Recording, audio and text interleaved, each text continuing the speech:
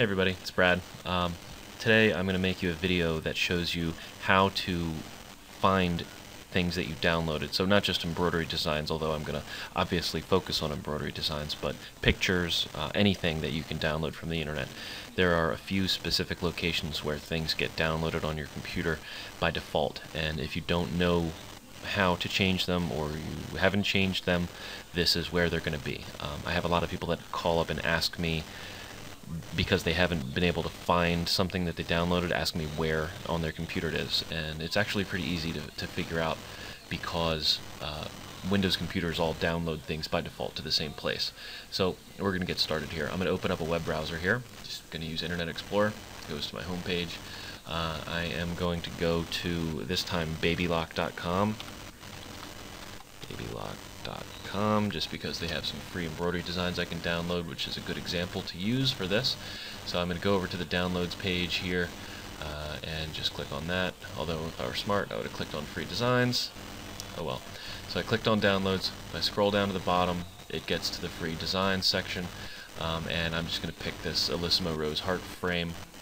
Left click on that, and here is where it's going to let me download this design. So I'm going to click on download now.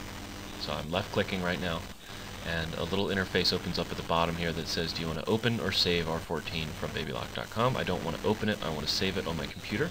If I just left click on save, it says that the download has completed, and you know, a lot of people would just close this, but if you hit open folder right here, then it takes you right to the file that you downloaded in the folder that it's in, and it's in Brad Downloads. So how do I get to here if I am, you know, if I close this out? How do I get back to here? So because it's easy to find this the first time because there's that little link, but if I close this and I come back another day, close my browser, I come back another day, and here I am at my computer, where do I go to get my design? If you don't know how to get to it, you're never going to find it. So here's what you do.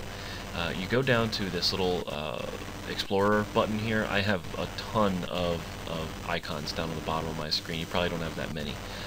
But this you should have, whether you've got Windows 8, whether you've got Windows 7, it'll be there. So you click on this, and what opens up is your libraries, where it has documents, music, pictures, videos.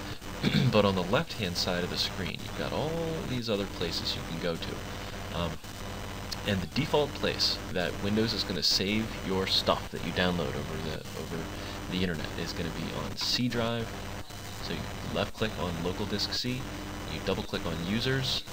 One of the users should be your name or the name of your computer. If you didn't set it up to have your name, most people's is their name. Double-click on your name, and then a folder called Downloads. Double-click on that. And there is my design, r14.pes. That's the design that I just downloaded off the internet. So that's how it works. Now I can take this design.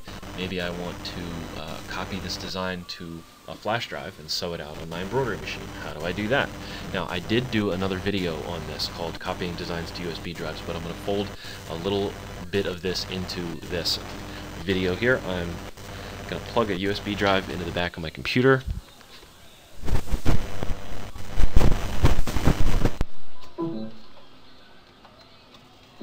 Okay, I've plugged it in. Sorry, that took longer than I thought because I had to unplug something else. Okay, I don't even have to open this to view the files. I'm just going to close this little autoplay interface. I'm going to grab the r14.pes file, and by grab it I mean left click, click and drag. See how you can see this little indication that the cursor has changed to be grabbing something, and I'm still holding the left mouse button. I drag it down to USB disk H and let go, and that's it. It's in there now.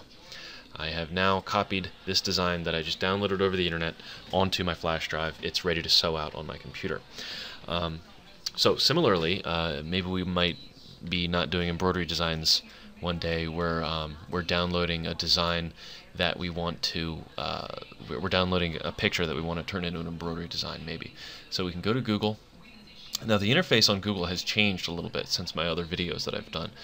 So if we go up to here, now I don't have a bar across the top that's black that allows these different options, but I still have the images button here. So I click on images and I can type in something that I'm looking for. Maybe I'm looking for a good quality Ravens logo. Okay, now here we go. We've got all these Ravens logos. I pick one.